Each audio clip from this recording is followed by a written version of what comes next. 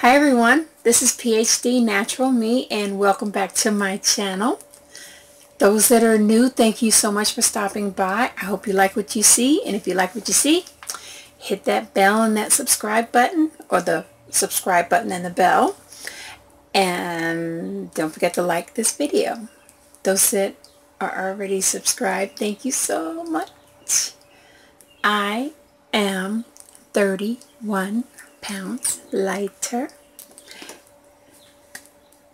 I am saying this because I whizzed right by my 30 pounds lighter video quickly, and I wanted to share three things: the benefits of the scale, the benefits that are not scale related, and reaching a point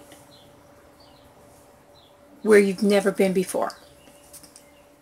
The benefits of the scale, oh my gosh, they're awesome. You see that weight go down. But I want to let you know, for me, and I know I'm not the only one, the scale did not go whew. For me, here was my starting point. Here was my ending point, where I'm at right now, and I went, oh, oh, oh, oh, oh. Okay, those marks or points, those were weight gains. And we tend to go, oh, I gained weight. Oh, I hate myself. Well, I'll do that. I'm angry because I gained weight, and it frustrates me. But then I see my weight loss and I'm all excited. I'm so happy about life and everything else, and I feel good. But in the overall scheme of things, I'm losing weight. I'm feeling great. And that's one of the non-scale benefits. You feel great. You move around better. You get up and down out of chairs, hopefully, a little bit easier. And ladies, our bra sizes tend to drop, and our clothes.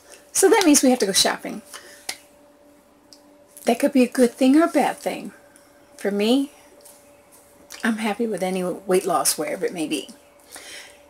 But those are non-scale benefits.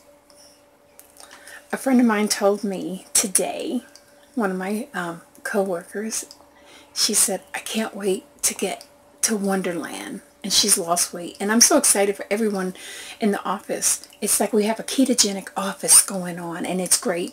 And there are some that are not doing keto, and they're doing great too. But she said, I can't wait to get to Wonderland. And I said, what is that? And she said, anything that's in the 100-pound range on the scale. So 199.9 is Wonderland. And I thought, oh, that's kind of cool. I like that. I can't wait to get to Wonderland, because I've never been this light in a very, very long time. I get scared. When I was in my PhD program, my dissertation phase, I'd reach a certain point and then I'd stop. I'd reach that point again, and then I'd stop. I don't know if I was afraid to succeed. I don't know if I was afraid I was going to fail, but I was afraid, and I froze. And even in this journey here, 31 pounds lighter is a huge accomplishment. And I thought, actually, when I hit 20 pounds, I don't know. Am I going to be able to lose more? Maybe I can't. And I did all these things. I was psychologically messing with my head, myself, and sabotaging myself. But I kept going. I kept my 5-finger guidelines. I ate when I was hungry. I stopped when I was satisfied. I drank when I was thirsty. I ate no more than 20 total grams of carbohydrates a day, and I broke up those carbohydrates to 5 to 7 total carbohydrates in a meal, and I'm at 31.1 pounds.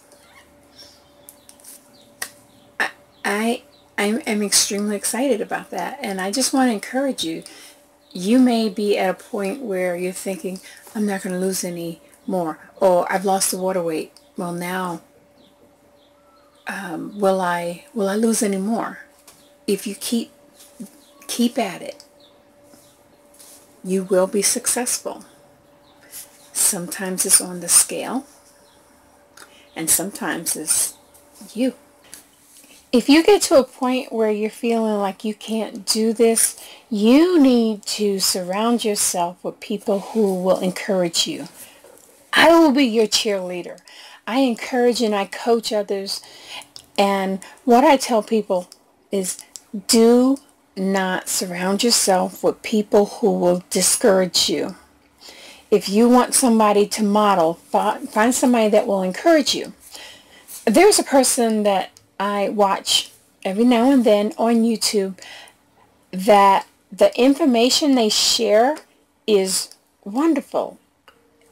I done my own research and I know the information they're sharing is correct, but the negativity that comes out when someone doesn't follow what this person says is harsh, and you don't need that. If you're just in the beginning, starting to live a ketogenic lifestyle, if you're in the mid phase, if you're in maintenance, if you are living a ketogenic lifestyle for a very long time, you don't need that. No one needs that. Surround yourself with people who will encourage you and lift you up. So I want to tell you, you can do this. There is no reason why you can't. You may have to start a little bit slower than other people. When I started this lifestyle, I went straight to 20, cutting my carbs down to 20. And I went through the keto flu like you wouldn't believe. But I made it through. And for some, that may not be the case. There's a person that I know, they wanted to slowly decrease their carbohydrates. And that's great too. It doesn't matter. Just so long as you're taking steps to live a nice, healthy lifestyle, whatever that may be. For me, it's living a ketogenic lifestyle, and I'm loving it. I am absolutely loving it. So I just want to tell you, you can do this. Stay encouraged. You can do this. Stay healthy. Keep eating keto. Bye.